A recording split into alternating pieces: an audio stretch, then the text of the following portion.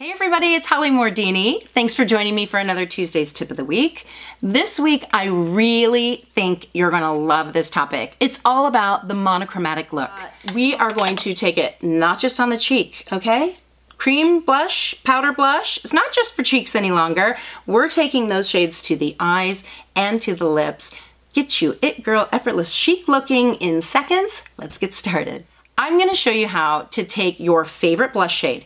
Maybe it's a powder, maybe it's a cream, my favorite. So you see the peaches and the pinks, they're poppier, all right? They have vibrancy and energy, and I love that on the eye. Brings out the gold, really makes the eye color stand out. And in the pink family. So either if you go, warmer or cooler, it doesn't really matter, but just make sure that the shade has more vibrancy to it so that it really makes the features, stand out. Because this look is monochromatic and we're not gonna be creating a lot of depth with, using 2 and 3 different shades on the eyes or even different finishes on the lip, it is gonna be important to define our features with liner. So I have chosen the Marc Jacobs Primrose liner for lip, and I love this shade because it's just a little bit deeper than my lip color, so that's what you want to go for. We just want to sculpt and outline the outer perimeter of the lip to give it a little bit more volume and just let that color, the one color that we're going to put on it, just really have that nice shape to it. All right, I have chosen the cream formula and I'm gonna apply it in this really beautiful peach shade. And I love this formula because although it's a cream, all right, and we love creams because it just melds into the skin, it is not reflective, okay? So it doesn't look wet. If you're going for that look, and I will make a video about that because I love that wet lid look, but right now I just want to create that monochromatic dimension and color payoff from one shade, so I'm choosing the peach. I'm just taking it in this cream blush and applying it onto my ring finger, and ooh, I like this already. I get the shape from the pencil. If I just wanted this to be very natural, I would, just apply this probably and go work out, go to the store. But because I want to create a more polished look, defining it with the lip liner and then just pressing in, you see already my face looks brighter. I think it just looks a little bit more awake, and we haven't even gone to the cheek or the eye. So let's go to the eye next. All right, when you're applying a cream formula, it always calls for fingertips, right? And you certainly could just press it into your lid with your fingertip. If you have to get out the door, if you only have your blush and you have no tools, go for it. And absolutely it will work. I have tools, as you see, all my tools, all my brushes, my art supplies. So I'm gonna choose one that is typically used for a deeper shade of shadow or a more metallic shade. You see how it's flexible so that you can gradually apply the pigment. So, and just pressing it in, okay, picking up a little bit. Now you might be thinking, okay, you're putting peach on your eyelid. Oh yes, yes I am, and it's beautiful. So I'm taking, and what I'm doing is I'm just like creating a glow with color. I'm not using a formula that has iridescence or any luminosity, and this could not be any easier of an application. I mean, literally, I am just pressing it in. I use that type of application a lot with shadow because it is really a way to control where you're putting the product. If you're brushing like this, yeah, you might get it all over. And if you haven't used brushes before or very seldom do, then try the pressing in. Now I'm taking it from lash line up just beyond the crease, okay? So just beyond that, if you can see. And now I am gonna take my finger and I'm gonna soften the edge. I'm pressing again. Okay, is that pretty? I mean, I really love this monochromatic look. Again, on this side, all right.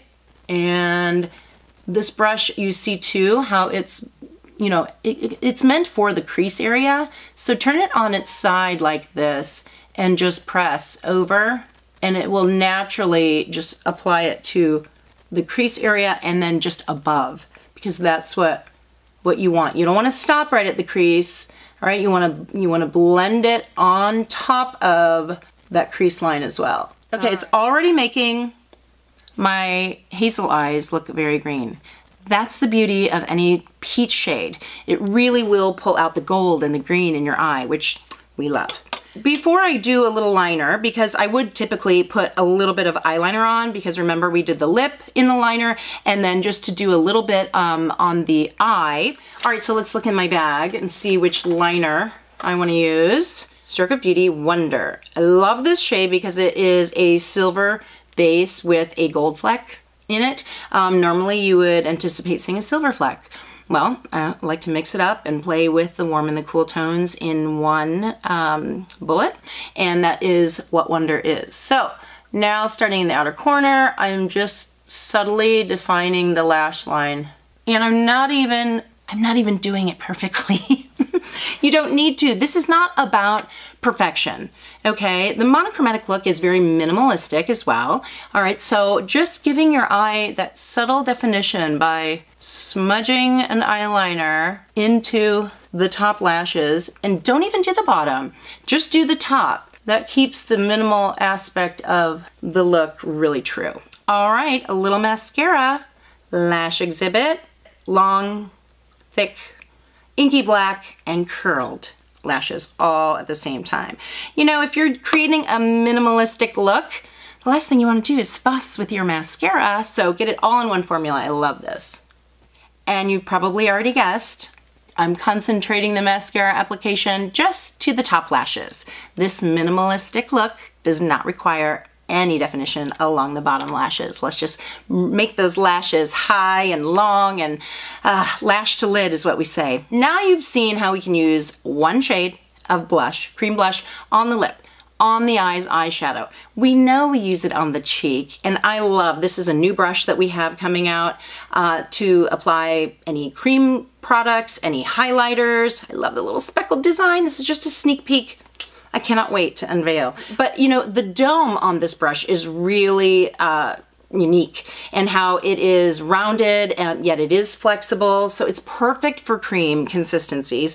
And rather than swirling, because this is a nice and creamy formula, if yours is a little drier, or if you're even using a powder, of course you'd want to swirl. But with the cream, you just need to kind of twirl. Twirl, not swirl. Does that make sense? Pick up enough product to go around the circumference of the brush head itself and smile. I love this. Do you see how, as I mentioned, it just, I don't know how these peaches, well, golden and warm tones obviously do make the skin look a little warmer, but I feel like I have a sun-kissed glow with these peachy pink shades. The beauty of cream, if you've applied a little too much, press. Press, don't swipe, just press it in. That is crazy good out the door. Gotta look put together, but only have one product. I also think that with more vibrant colors on the cheek, it's just a whole different realm of sculpting. Who said that sculpting had to be a dark shade that you use? I mean, totally lifts the cheekbones when you have that brighter, more, you know, energetic color. And I've really taken that from the apple of the cheek all the way back to the hairline, and just, you know, from under the cheekbone to the top of the cheekbone. That's really a, you know, a great thing about vibrant color on the cheek. You can just embrace the entire cheekbone. There's no highlighting that's necessary. Oh, you could if you wanted, but you don't need to. Just really sculpting that contour of the cheek with the brighter color is so beautiful, and just, I think, fresh. On the cheek, I've intensified it a little bit more, but I think that's fine, because remember, we're creating this monochromatic look. We have the same color on our eye, our cheek, and our lip, so adding a little bit more color to one feature is absolutely great, and it really does help to just bring that feature forward. So I've applied a little bit more onto the cheek, more than I did on the lip and on the eye. It's more of a wash. And if you're a girl who does not wear cream blush that often, that's okay. I mentioned that you can wear a powder, so I just wanted to show you how you can wear a powder blush, Sounds kind of strange, I know, but using your favorite lip base or lip foundation, even a lip balm, a clear lip balm, because you don't want to add color, remember, because we're doing a monochromatic look. But if it's something that's clear and just has a little bit of emolliency to it, then apply that to the lip first, then take your powder blush with your fingertip and then just blend it onto the lip. So we have, I just put a lot on so you could see. We have the cream blush on this side. That's what I'm wearing. And then I put a lip foundation and the powder blush on the other side. And you can see you get a little bit more payoff, generally speaking, with a powder blush, just because it's more concentrated pigments, doesn't have as much emollient qualities to it to make it a little bit more sheer and ethereal, but totally up to you. Who knew? One shade, monochromatic look, the same color on the eye, the cheek and the lip, could be so amazing and glowing and give you your beautiful, out the door, gorgeous new natural. It's a new way to approach natural. Natural makeup does not have to be beige and brown. That was a long time ago, girls. So anyway, I hope that I have been able to inspire you with a new way to look at creating that effortless chic look for yourself every single day. Please like this video and subscribe to the channel, and I will continue to give you all the tips that I can. And thanks for tuning in for Tuesday's Tip of the Week. I'll see you soon.